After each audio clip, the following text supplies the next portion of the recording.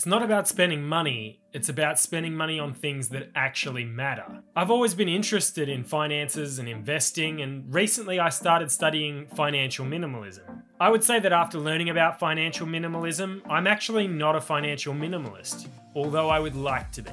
To understand what financial minimalism is, you first need to understand what minimalism is in itself. Minimalism is all about just living with less, and this includes burdens like debt and unnecessary expenses. For many minimalists, the philosophy is all about just enjoying what life has to offer and looking for those life experiences rather than trying to accumulate possessions. When I first tried to research financial minimalism, I found that there was only a couple of videos on the topic. So I decided to break down what I believe to be the core principles of financial minimalism. The first and most obvious principle is to spend less money than you earn. The core idea of financial minimalism is to not create a stressful life where we're constantly pushing to acquire more and more possessions. Possessions that we believe by purchasing will actually make us happier than what we currently are, only to find that that feeling is very fleeting when we finally do purchase that item. We've all done it. We see an item of clothing or an accessory and all of a sudden we think to ourselves, if I had that, I would be so happy.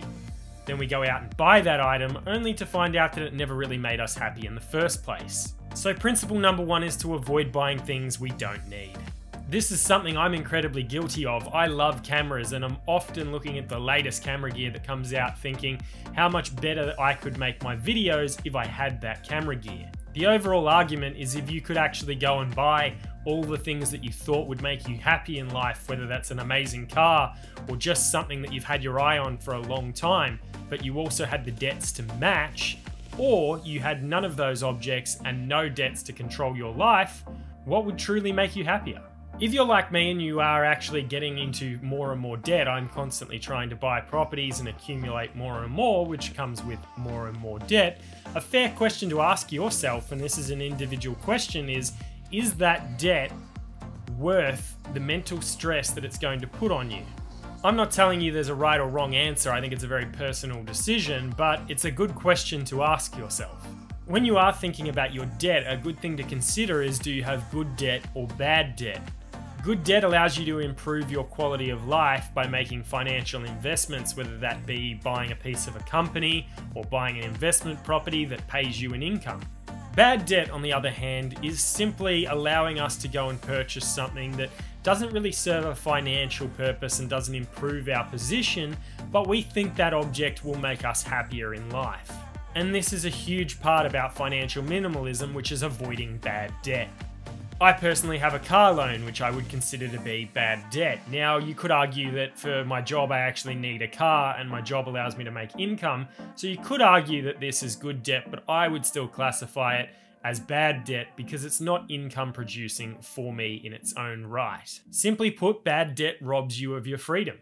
Freedom to leave your current job if you're not happy in pursuit of something that will make you happier. Lots of us spend our entire life working in a job or a career that we hate simply because our debts prevent us from doing anything else. Imagine what you might change in your life if you didn't have debt preventing you. Principle number two is simplifying your finances, and this is something I feel I actually do quite well. I personally have all my bank accounts set up in a way to make my life as stress-free as possible when dealing with my finances. I have my main bank, which is set up with 3 different accounts. The first account is my spending account, and this is where I'll do all of my day-to-day shopping, just general life expenses. Then I have my tax account, and this is for anything that is tax deductible that I need to log for when it comes time to actually do my tax return. This makes doing my tax return super simple because all I have to do is print off my bank statements, go through it, and there's a list of tax deductible items that I can write off.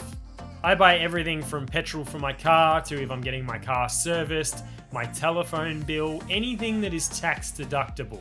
And last but not least, I have a very small emergency fund account. Now this is simply for if I spend more in a month than I normally would.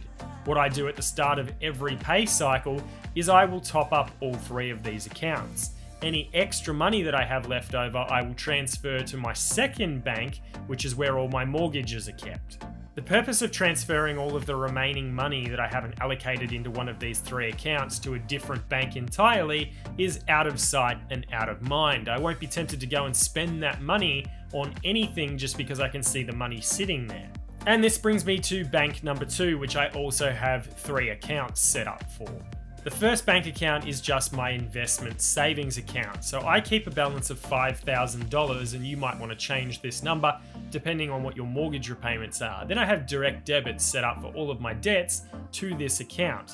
Every time I have income come in, I will top this account back up to $5,000, and any amount that I have over that, again to prevent myself from getting tempted to spend it, I will actually transfer straight into one of the mortgages. The mortgage, of course, has redraw facility, so if I really need this money, I can get it back. If a tenant moved out and all of a sudden I had to cover the mortgage and there was no income coming in, then I could access these prepaid funds. However, until I need them, I want them out of sight and out of mind. By having the money sitting in the mortgage, I also have a lower mortgage balance and therefore pay less money to the bank in interest. Now, you could set up an offset account or a redraw account. Often you have to pay for an offset account, so you probably need $10,000 with current interest rates sitting in your offset account at all times just to cover the fee associated with having that offset account. Not to mention, if you all of a sudden start having $20,000 or $30,000 sitting in an offset account, it's visual right in front of you, and again that temptation comes in to try and spend. I find that the best motivation for me is just simply using a redraw account that has no fee to redraw, and then I simply see the balance of the mortgage going down, but I don't see all of the extra funds that I actually have hidden in the background without clicking into the mortgage. If you watch this video and feel a little bit uninspired because you don't have the finances of a financial minimalist, well, maybe now is the perfect time for you to start. Set a goal by taking a look at where you are now and where you would like to be in 1 year's time. Make sure you make this realistic, however. Don't set a target of I'm going to pay $200,000 off my mortgage in 1 year when you only make $80,000 in a year. Remember, the goal is to be better than you currently are now. So set an achievable goal and smash it out of the park. Leave a comment down below if you have any other tips to become a financial minimalist. And if you enjoyed this video and you're not already, consider subscribing, and I will see you guys on the next video.